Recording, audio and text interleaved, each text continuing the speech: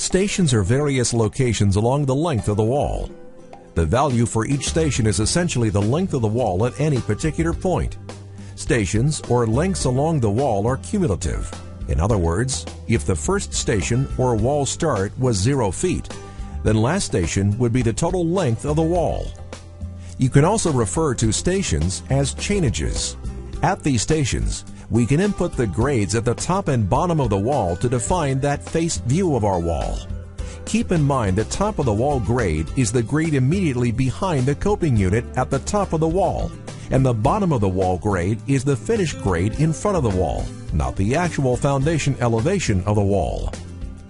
As mentioned, the first station is the beginning of the wall, as if you were standing in front of the built wall and looking at it from left to right. Station 1 can simply be input as 0 feet. Just to ensure your understanding of how the Stations tab relates to an actual plan view of a retaining wall, I will bring up a sample CAD drawing. In this plan view, a simple retaining wall is shown. You will see that at various points along the length of the wall, the designer has provided TW and BW grades. The stations that relate to these grades are measured from the beginning of the wall. We will input Station 1 as 0 feet and input the TW and BW grades. Notice that some stations only have either the TW or BW grades. This is okay. Vespa has a built-in interpolate function that takes care of these. We will go through the example and input the stations and grades. Using our dimension function in CAD, we will measure the position of the stations relative to the beginning of the wall.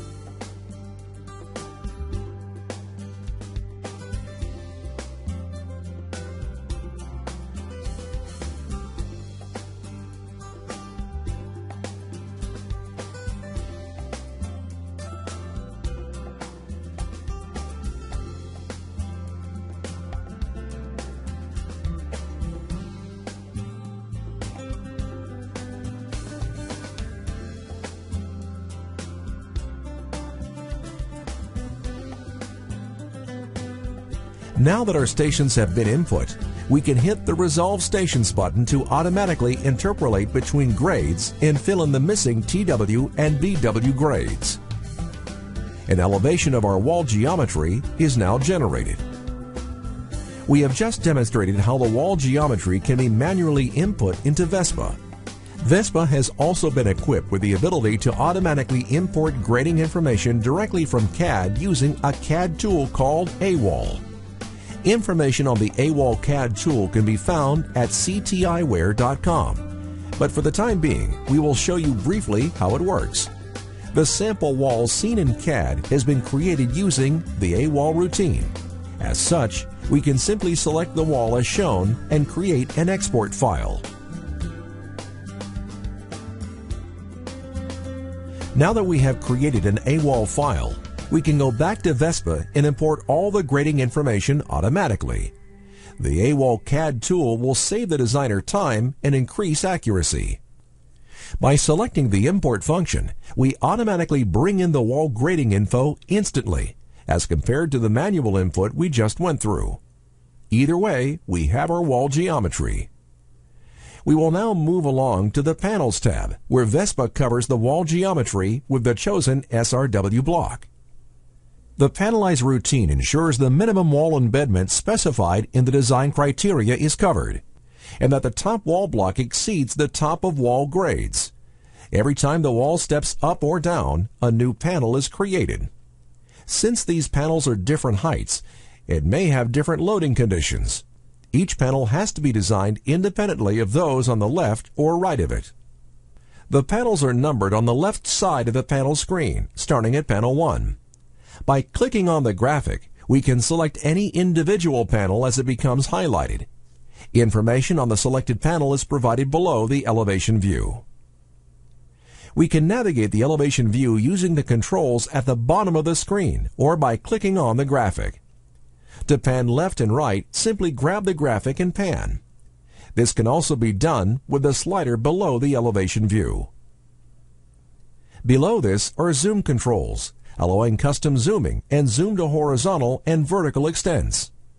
Note that the highest panel is designated with a small arrow underneath it. Many designers start designing at this panel as it may often be the most critical. Along the top of the screen are the wall settings. These are settings that you can define how the panelization works on all panels. The defaults for these values are as defined in the design criteria. However, the defaults are minimum values. In some cases, the designer may require greater wall embedment than would be required by the NCMA minimum standards. An example of this would be a steep slope in front of the wall. This can be handled by either setting the minimum number of courses to be embedded or the percentage of wall embedment. In other cases, if a wall has a great deal of stepping at the bottom, it may be preferable to bury more material and not have as many steps to reduce the construction labor. In this situation, the designer can set the base stepping courses to 2 or more. You can see that by doing this, we increase the total embedment but reduce the number of panels. The base vertical adjustment function allows the user to move the entire wall up or down a maximum of 1 block height. This function is helpful if a very specific grade is trying to be met at either the top or bottom of the wall. The total wall area is shown adjacent to this. The designer has the option of including the coping in the wall height or not. For some SRW systems, the coping unit is a relatively small element that is always assumed to be above grade. In other systems, the coping unit is as large as the standard wall units, and the designer may want to include it in the total wall height. You can see the difference in the panelization by turning this on or off. In this example, we will not include the coping in the wall height. To the left of the elevation view, we have the option of modifying individual panels. We can split a panel, which divides one panel into 2, or merge panels, which is the opposite and joins adjacent panels. You can also manually manipulate a panel with the arrow controls. The designer can adjust the embedment for individual panels as well. An example of this would be if only one portion of the wall had a steep slope below it, and the designer only wanted to increase embedment for a few panels. Finally, the designer can input markers along the length of the wall. Since we are taking a plan view of the wall and essentially stretching it out flat on the screen, we lose the plan geometry of the wall. Using the markers, we can input locations of curves and other significant elements to refer our elevation view back to the plan. As a side note, the AWall CAD tool allows the user to automatically import these markers directly from CAD. Now that we have defined our wall geometry, we have to apply loading conditions to all panels. We will do this in the next tutorial, tutorial number 5.